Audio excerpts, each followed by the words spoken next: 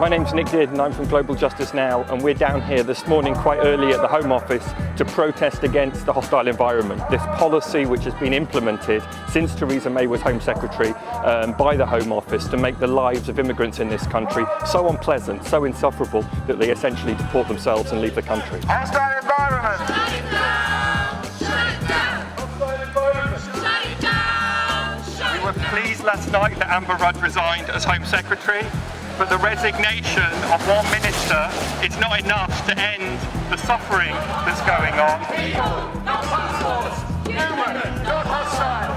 People, not passports! Shut it down! Shut it down! People who've come to live here, to work here, to study here are being treated like criminals.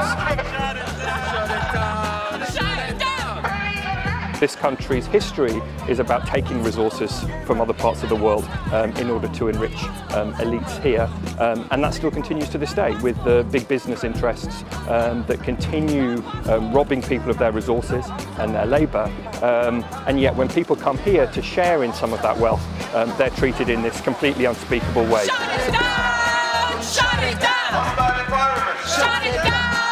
It's unacceptable, and we're here to say today this must end. And if we cause a little bit of inconvenience to some of the staff in this building, that's too bad. End the hostile environment.